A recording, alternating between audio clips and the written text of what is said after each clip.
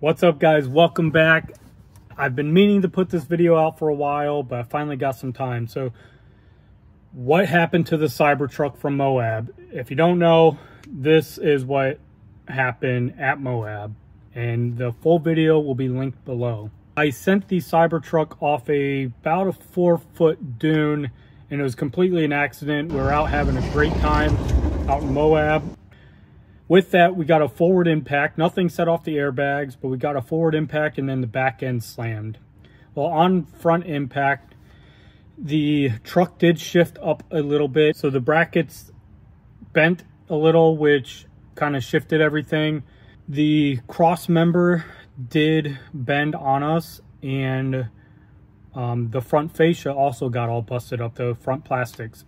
That shifted. It broke my CFM, the radiator, the cooling fan module. So it broke the mounts for that. That shifted up into my wet side HVAC. And that's most of the damage that happened on the front end.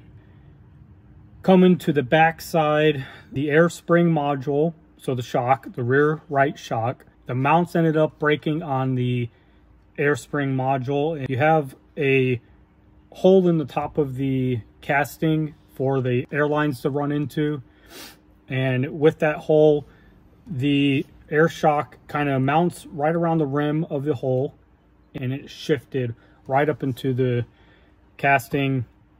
The mount ended up chipping away a little bit of the casting lip, I guess, and it cracked it a little bit.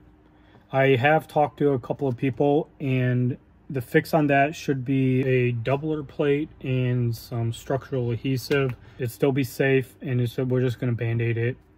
How am I getting these parts? Well, I reached out to Pensacola Tesla, and I tried to get parts from them and said, hey, can I order parts from you? And they said they will not do over-the-counter parts, which, I mean, I don't agree with. I don't know why they won't do that.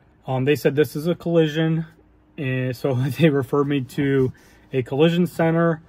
The guys at the collision center were really nice. I took the truck out there to get it looked at. They looked at it. They were supposed to be writing me up a quote, and that ended up running into a dead end when they told me that their quoting software isn't up to date enough to give me a quote on labor for the Cybertruck. Can you not do it the old way? I'm pretty sure the service manual has labor hours on the teardowns, but because their software doesn't have it, they can't quote me.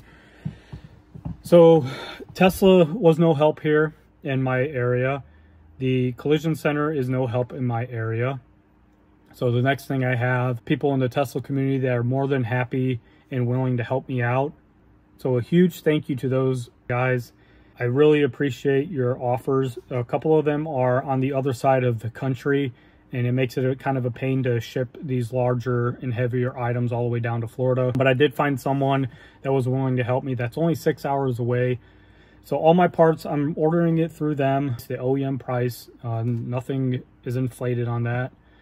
And we'll kind of go down into the parts breakdown now. Windshield repair is $2,100 roughly.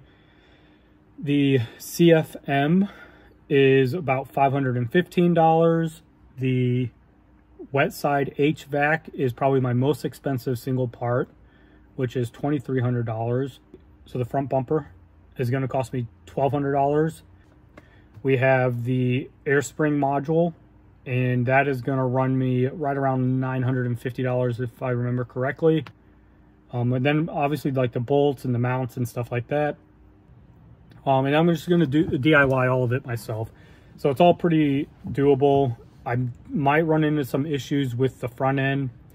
When I was taking the CFM apart to look at the damage, there's this thing called a lockout whenever you're doing certain repairs, and it keeps the truck from running its own processes.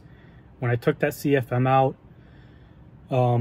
I ended up expiring that lockout. I had to go run and do some errands. The truck woke up. It started pumping radiator fluid all over the ground. The Cybertruck does not like, and I think this is pretty much all Teslas, but they don't like anything wrong with their thermal management. They don't like the motors getting hot. They don't like the batteries getting hot. They don't like the electronics. So when I dumped all that coolant, thermal management was all messed up. Okay, so there it is. That's what I was looking for. We should have all kinds of warnings now.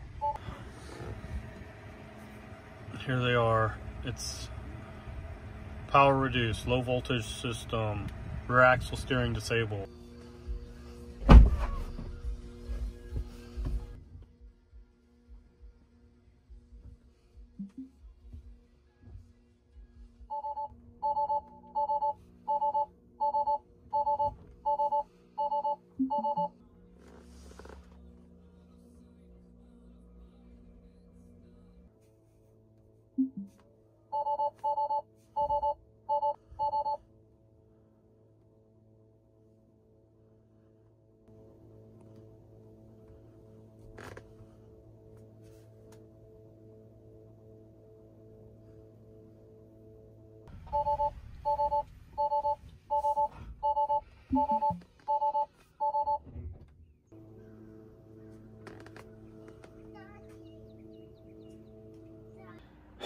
Did a bunch of air purges, got the truck back to being happy with the temperatures.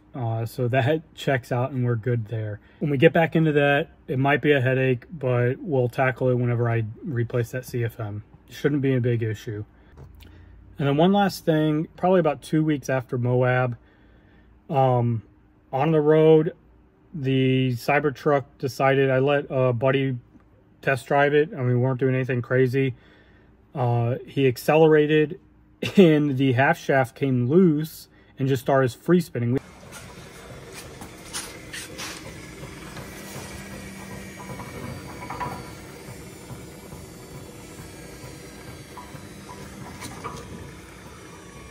Get it back to my house.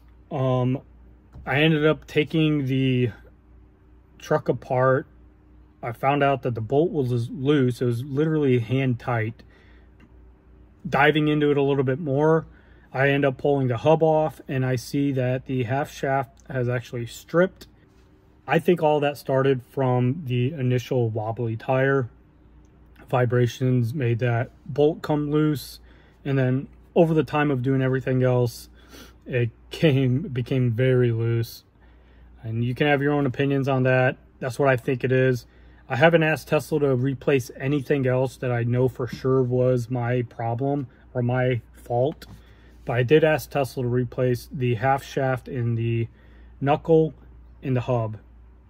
Initially, they weren't about it. They said, no, we're not going to do it. I posted it up on X, and the next day I got a message, and Pensacola is going to cover it under basic warranty. So that's really cool.